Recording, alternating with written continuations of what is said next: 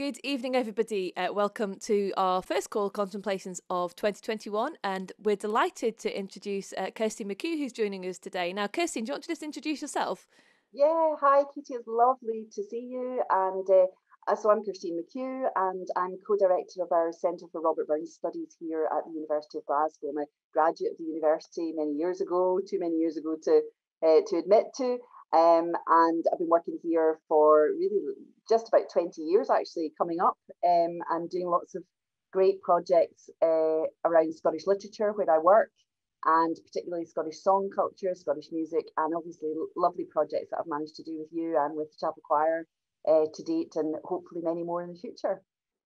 So those of you that regularly watch these little concerts will know that we always try and record something new whenever we can, and we really wanted to do a new thing for this particular Burns concert because we do have a long and established tradition of singing Burns songs with the choir, obviously partly because of the strong links at Glasgow University, and partly because they're really great songs and there are lots of fantastic arrangements. I'm not going to claim this is a fantastic arrangement. This is a new arrangement of mine, but it's of a song that Kirstine suggested we might look at called "Oh Were I on Parnassus Hill."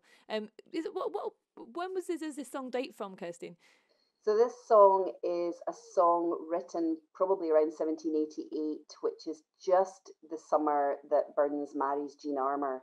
So Burns has, of course, a bit of a reputation as a ladies' man, and we won't go into that. But there's one constant muse and love in his life, and that is Jean Armour, the woman that he married, who, to be honest, deserves everybody's greatest respect, because she was a tremendous woman, and we need to learn more about her, really, even this day. But he wrote two beautiful songs for her that summer. They had just got married, and they took over Ellisland Farm down on the edge of the Nith, the River Nith. It's a very beautiful spot. If you don't know it, it's one of the Burns houses that is open to the public and run by the Ellisland Trust. It's so well worth a visit. It's just magic. And he wrote a lot of songs when he was there, and then he moved to Dumfries where he died, and that was the time when he was working for his two song editors. So both of these songs actually appeared in print quite early on in the Scots Musical Museum, the first big project that Burns was involved with. And the nice thing about this song, I mean, some people say it's a bit vapid, it's a bit, a bit airy and not really genuine. But this one I rather like because Burns is imagining the muses on Parnassus Hill and with Helicon's stream, and he's looking to all this kind of inspiration from Greece and from the Grecian muses, and he's saying, well, I don't have that, and I don't know Greek and all that stuff, which he's always complaining about.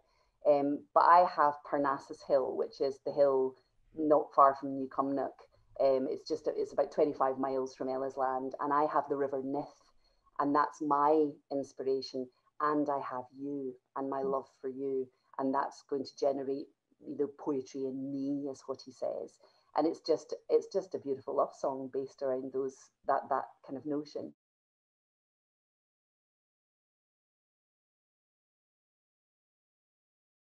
Beyond the sea and beyond the sun, till my last weary sand was run, till then and then I love thee.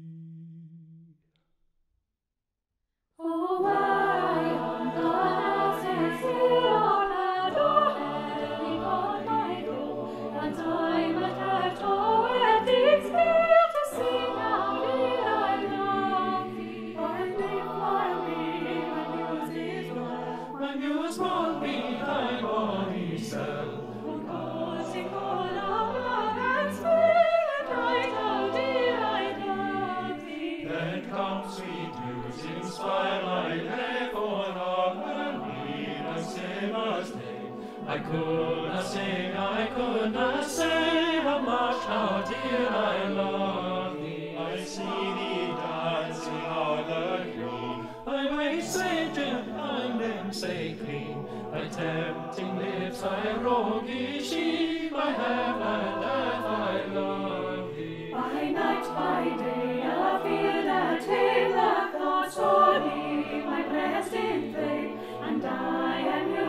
sing thy name, I only live to love thee. Though I were doomed to wander, Lord, beyond the sea, beyond the sun, till my last release and was wrong, till then I love thee. Beyond the sea and beyond the sun.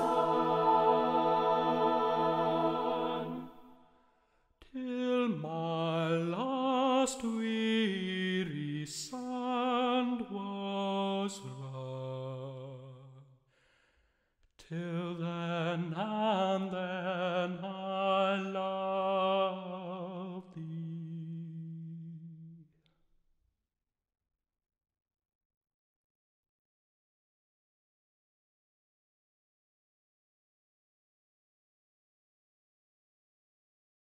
Do you want to tell us a little bit more about the Centre for Burn Studies and the sort of work you're doing? So we put forward plans to launch the centre, which we did in 2009, and myself and Jerry Carruthers, who are the co-directors of the centre, have worked together since then. Jerry is now the general editor of the new Oxford Collected Works of Robert Burns. We're just about to publish the 4th volume of that. But we've managed also, with wonderful funding from the Arts and Humanities Research Council, I should say, which is great. And there's a team still working on Burns's correspondence and poetry.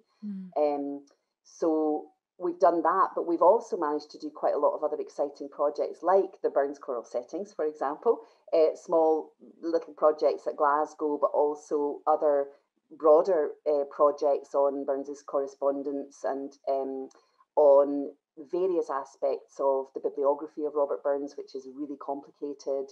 And all our projects are on our Centre for Robert Burns Studies websites. One of the other projects that I know took place at the centre, because I was involved with it, was the Jolly Beggars, and we're going to play a couple of songs from that just now. But do you want to just tell us a bit about that? This was one of the most exciting things I've done with you guys, because I've just finished editing Robert Burns's songs for his second song editor, George Thomson. And Thomson is the man who, in the early decades of the 19th century, marries Burns's text. Burns is dead by this time, of course, because he dies in 1796. But he's given a whole load of songs to Thomson, and Thomson marries them with arrangements of the what we refer to as traditional tunes, the tunes from the collections, for small chamber ensemble. So for voice and piano, and usually violin and cello, and they're lovely arrangements by people like Haydn and Beethoven, and some people who are listening will have heard some of these at Glasgow across the years, because Marjorie Rycroft edited the Haydn setting several years ago. So it's been a long project running at Glasgow, and I've been working on that. And in fact, my volume, which is volume 4 of the collected works of Robert Burns, is just about to come out in February. So it's really just coming to fruition. But Thomson was the first person, as far as we've been able to ascertain, who published Burns's cantata, The Jolly Beggars, with music. And the music for it was produced by Sir Henry Bishop, who at that time was a big musical figure in the London theatre scene. He was at Drury Lane, he was at Covent Garden, variously arguing with him over contracts. He was at Vauxhall Gardens, so he was a huge figure in terms of British music at that time, and really interested in national songs. So he was very keen to do this, and no modern performance had ever taken place of this cantata. Then Thomson only published it once in 1818, and then he never published it again. It was really difficult even to find the instrumental parts, but we found them in East Ayrshire in the Burns Monument Centre, and thanks to them for allowing us to use them. And we were able to reenact and pull together the first modern performance of it, and to video it with help from our Arts and Humanities Research Council grant that we had. And it was an absolute highlight for me of the whole project, to hear that I'd come across it many years ago and always hoped that we'd be able to do a performance. So I was really chuffed, and it was great fun, wasn't it? It was brilliant. The following 2 extracts are taken from our most recent performance of the Jolly Beggars back in January 2020.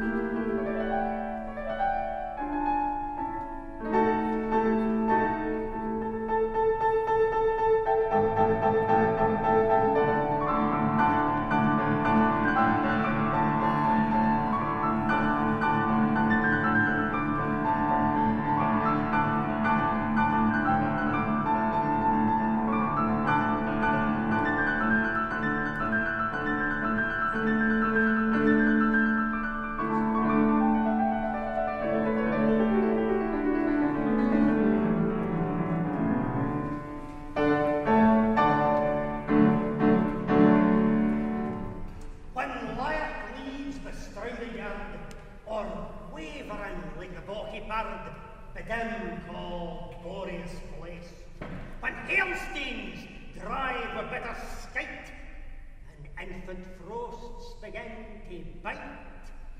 Nicotine, a merry corps o' randy gangrel buddies, and poozy Nancy's held this floor to drink their ora duddies, with quaffing and laughing they rant it and they sang, with jumping and thumping the verra girdle rang.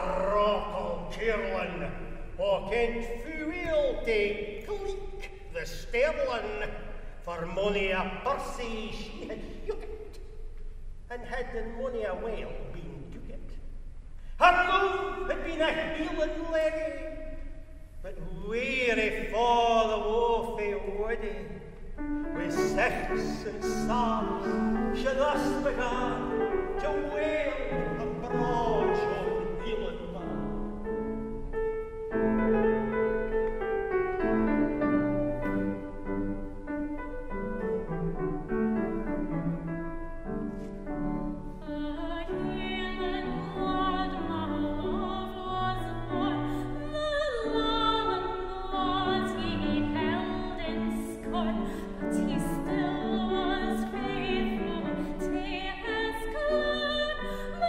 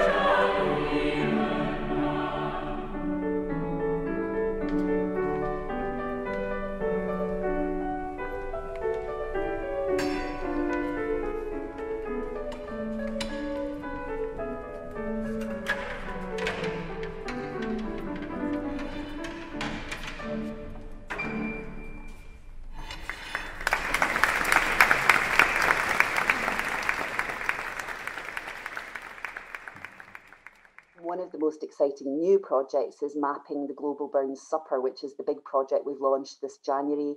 And if anybody's hosting a Burns Supper or attending a Burns Supper virtually, because that's how it's going to happen this year, they can send us details and a picture and actually go onto our global map with the hashtag Virtual Burns Night. So we're delighted to hear from anyone, but that's the big project that's been running in the last year, and it will run through till next year.